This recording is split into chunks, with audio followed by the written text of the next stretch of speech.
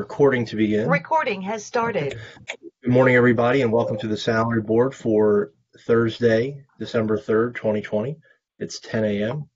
At this time, we'll accept any public comment for items not appearing on the agenda of the Salary Board. Is there any public comment for the Salary Board? Feel free to unmute yourself, and you can offer comment if there is any comment on items not on the agenda at this point. Okay, we are seeing none. We will move forward with the approval of our minutes from the Tuesday, November 24th Salary Board meeting. Is there a motion to approve those minutes? Motion to approve the minutes? So moved. Oh, second. However you want to do it, Jason. All right. All right, so we'll give the motion to our controller, second to Commissioner Dersham. Any further discussion on the approval of the minutes? Hearing none, all in favor of approving the minutes do so by saying aye. Aye. Aye. Aye. The motion has carried. Okay. We are going to move into our two action items on personnel. Our first one is for the Court Administration Office. If we do have Kendra on the line, we will offer her an opportunity to discuss this. And she may be muted. We'll give her a second to potentially unmute. Okay. All right. So we will cover this here. It is the approval of a voluntary demotion in the title of Courtney Evans from full-time office supervisor 2 in Judge Lockman's office to full-time civil court coordinator in the Court Administration Office. And President Judge Ruest is requesting Ms. Evans be approved at a higher step. And we would look for any discussion on that or any questions regarding that. I'm fine. Okay, hearing none, is there a motion at the higher rate? I will make the motion. Okay, I think our controller may have been on mute. So, but we'll give it to you, Stephen. The motion, is there a second? Okay, it's been moved and seconded. Any final discussion on this?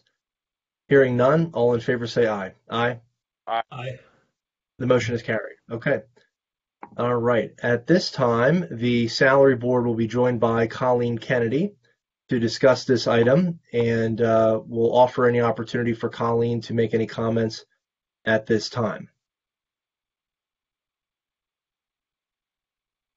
Okay, we are not seeing her on here, so we will look then for we'll discuss this quickly or just notate it. This would be for Diane Kasher, effective December 14th, and this would be to for Colleen to appoint Ms. Kasher to full-time second deputy treasurer. And I'm here, by the way. Oh, you are? Okay. Oh, great, super.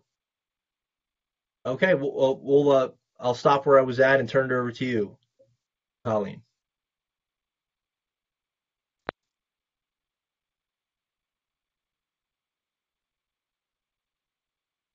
All right, can you hear me okay? Yes, we can. Thank you. Okay, it told me I got muted. So, yes, I would like to hire Diane. We all know Diane from her work at the front desk in the Willowbank building. Over the last several weeks, she's sort of come to know what we do in the treasurer's office. She helps us collecting paperwork and making sure that it's complete before she hands those things off to us. So she already has at least a passing familiarity with what we do in the office.